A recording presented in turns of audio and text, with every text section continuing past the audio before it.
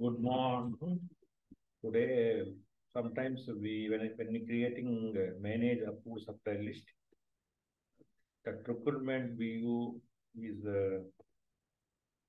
don't have any values like that. So in that case, we have to go to this is the sometimes when creating a approved supply list, procurement LOV won't have any values.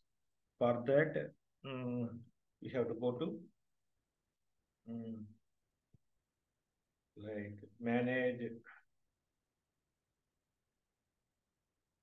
procurement agents.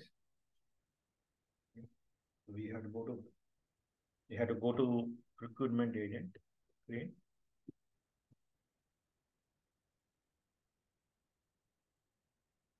Procurement agent screen.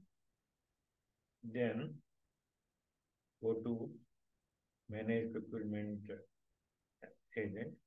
Then enable. So we have to give the access to the manage approved supplier list entries. Then only that value will come in the LOV. Okay. This is so now. Now what we will do?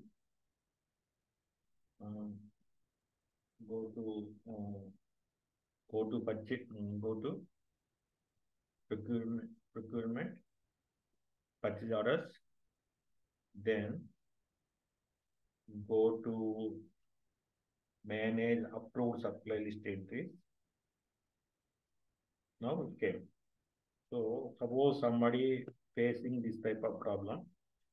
So you have to go to manage procurement agent list. Then you have to enable. You have to give the allow checkbox is there. You have to enable that. Then only that procurement view will come. Okay.